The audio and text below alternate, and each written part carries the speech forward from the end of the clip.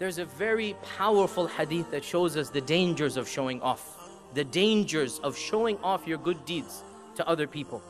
And that is the hadith reported in Bukhari and Muslims, in which we learn that the very first people who will be called to task on the Day of Judgment, and the very first people who will be rewarded or punished on the Day of Judgment, will be the hafiz of the Quran, the martyr, the Shaheed, and the one who gave of his money all the time for the sake of Allah.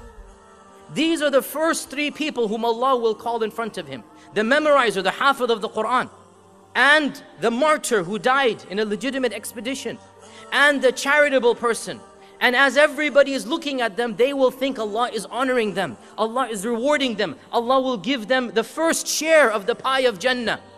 So Allah will ask this hafiz, why did you memorize the Quran, and why did you recite at these gatherings and at these masajid? Why did you go and do this? So the hafiz will stand up with pride and he will say, oh Allah, I did it to bring honor to your book. I did it for the izzah of the religion, for the glory of the religion. I did it for your sake, oh Allah. And Allah will say, kadhabta, you're lying.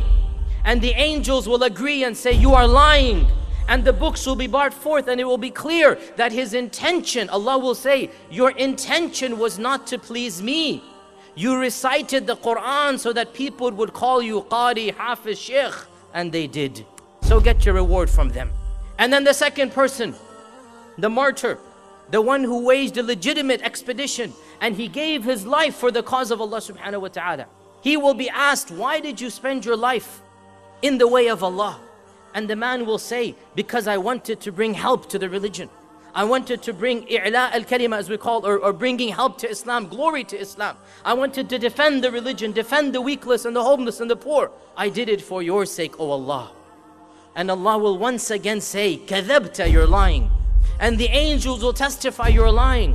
And Allah will say, you only did it so that people could call you, mashallah, mujahid, mashallah, brave man, mashallah, you've done so much.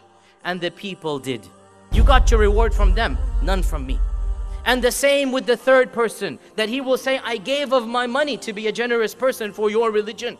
And Allah will say, kadhabta, you're lying. And the angels will agree and say, you are lying.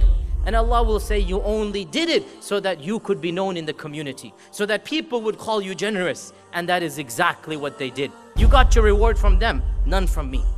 And then Allah will punish these three in front of all of the creation, and they will be the very first people to enter the fire of hell, wal-iyadu billah. And Abu Hurairah was listening to this hadith, and the Prophet ﷺ tapped his knee and he said, Ya Abu Hurairah, these are the first three people who will taste the fire of hell. The hafiz and qari, and the one who is a shaheed, the martyr, and the third one is the one who is generous. Why? Because their intentions were not correct. They had this mixing of intentions. They wanted to show off their deeds. And imagine, brothers and sisters, imagine the fate of the person. He's doing good his whole life and he thinks he's going to meet Allah with all of this good, and then he is told, you didn't do it for my sake. You did it for your own ego. You did it to inflate your own prestige on the people. Why are you wanting me to reward you when you didn't do it purely for my sake? Imagine the fate of that person. And therefore, brothers and sisters, we need to make sure we are not that person. We are not that person on the Day of Judgment who is told you wasted your whole life and all of your deeds will be thrown back at your face.